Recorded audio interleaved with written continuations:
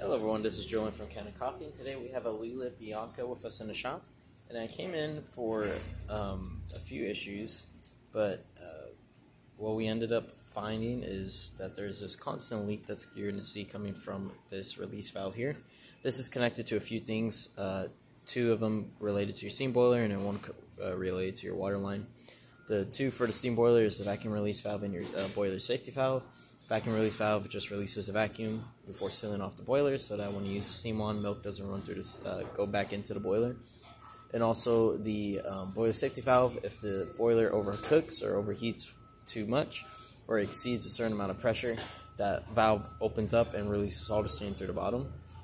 And then, unrelated to your steam boiler, but also related, your OPV solenoid assembly, which is on the left side, back left, top side here. And yeah, so what's happening is that OPV solenoid assembly, this is the older version of the Bianca, not the V3. I believe this is the V2. And it's leaking through that solenoid assembly.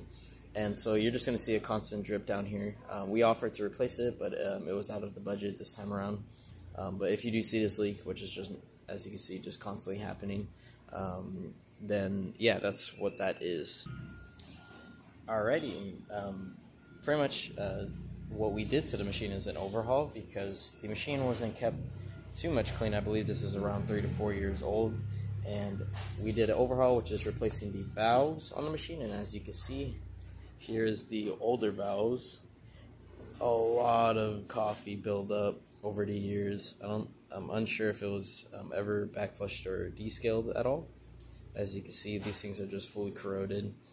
And if you didn't know, coffee is a little bit acidic, so when you leave it on stuff like this, it just kind of corrodes a little bit after a lot of,